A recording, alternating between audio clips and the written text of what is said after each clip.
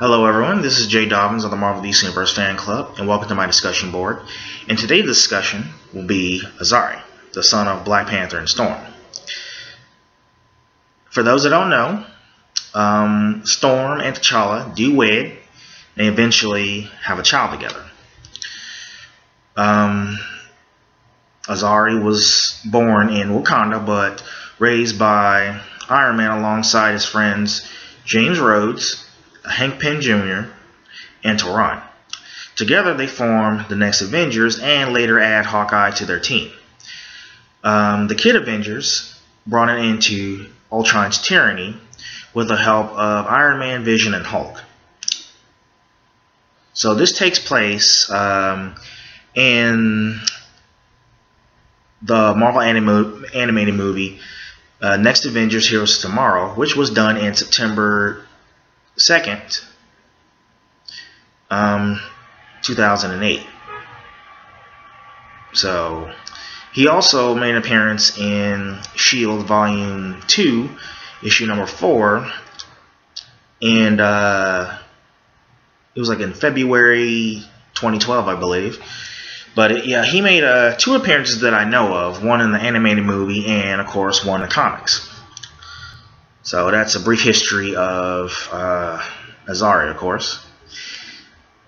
Let's talk about his personality, okay?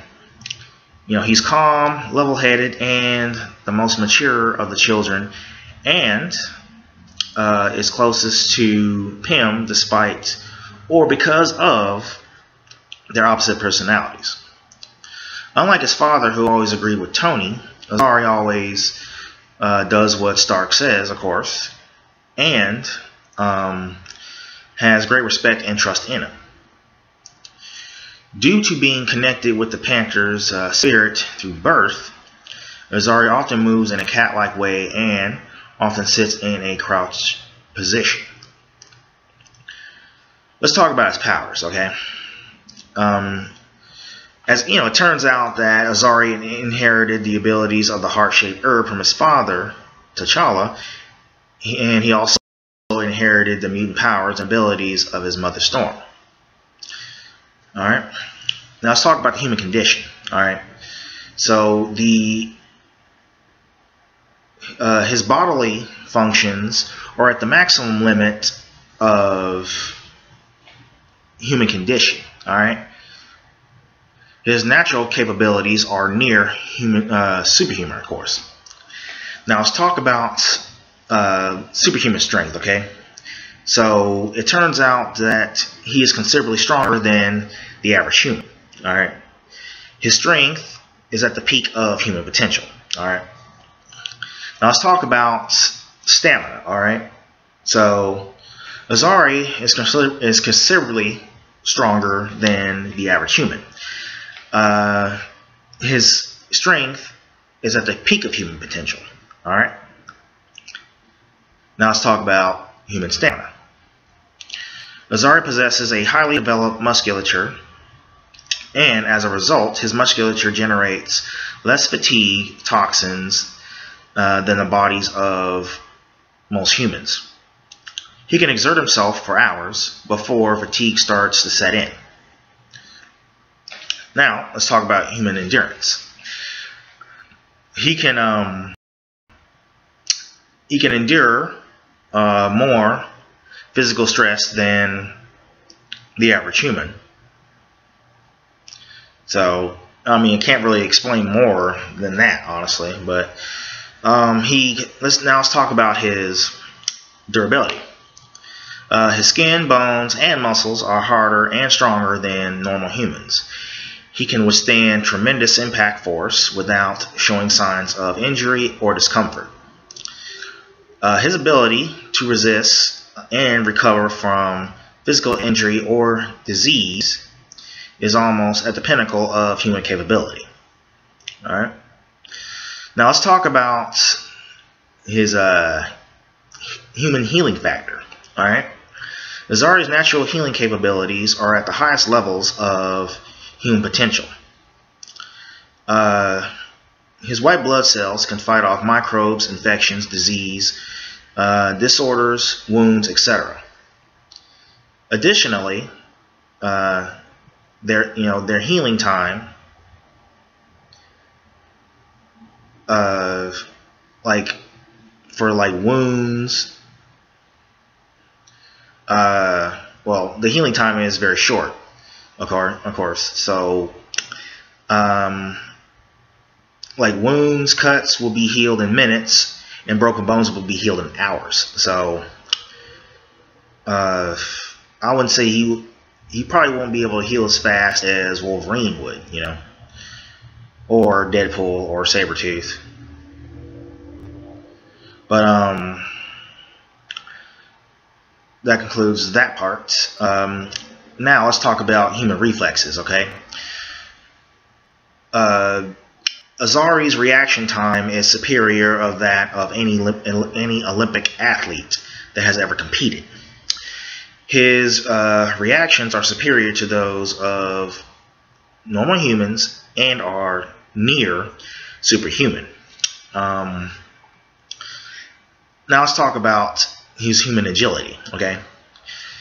His agility, balance, and bodily coordination are at the pinnacle of human development.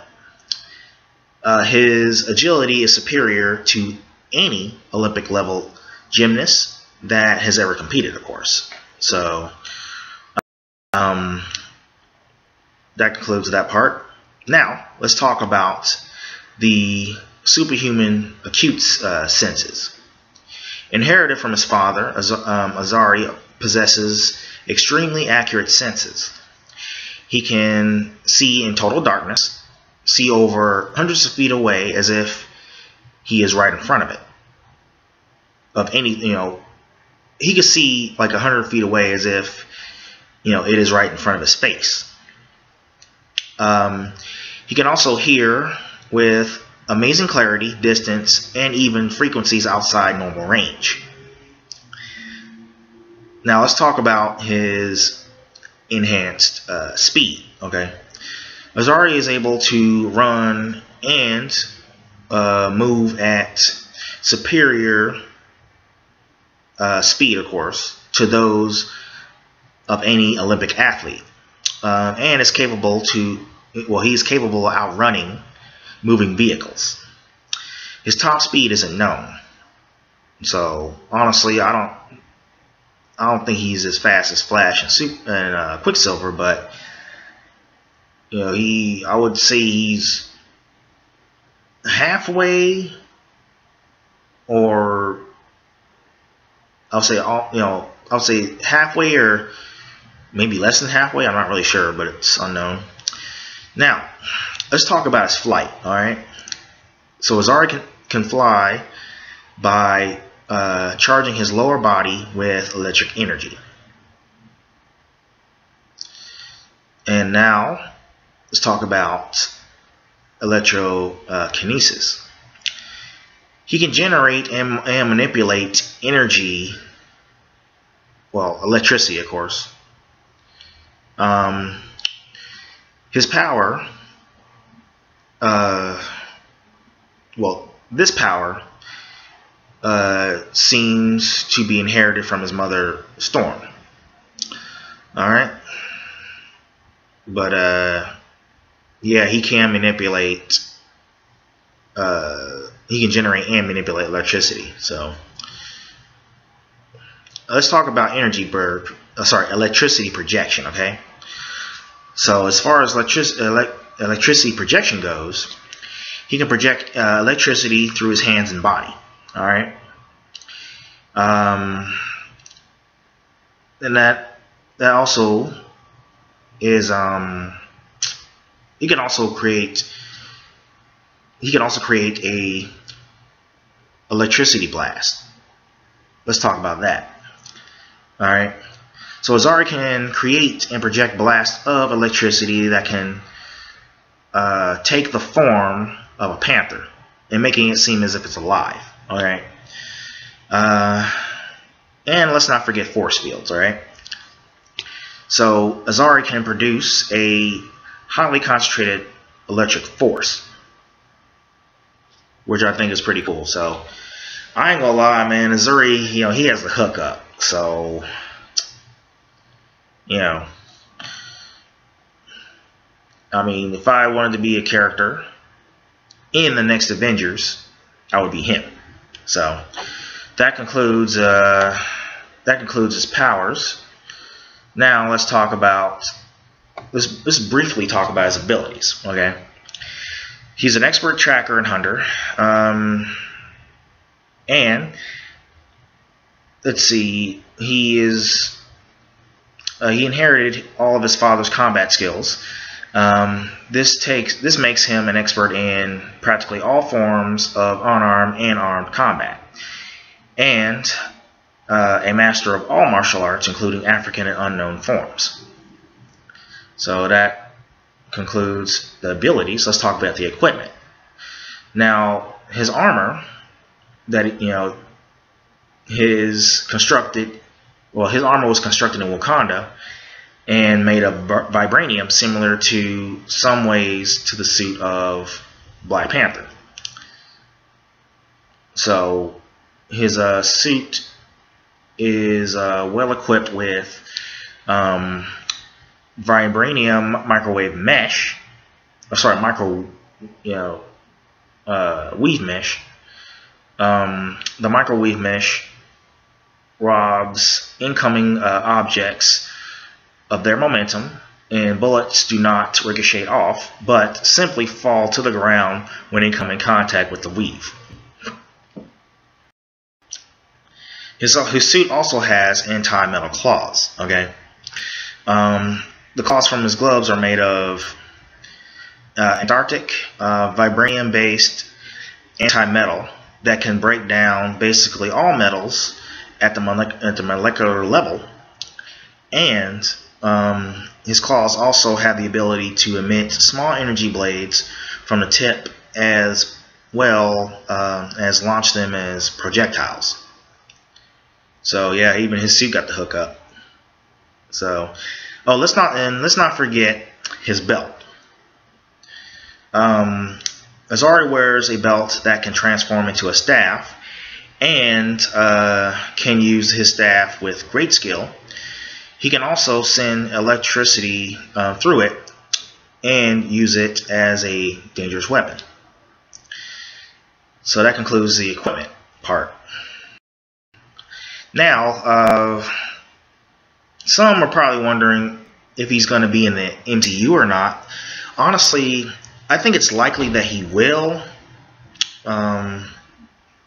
but we don't know for sure if he will appear in the MCU. But it turns out that US actor Evan Alex wants to play T'Challa's son in the MCU. And I could see him as that character, to be honest with you. But we'll see.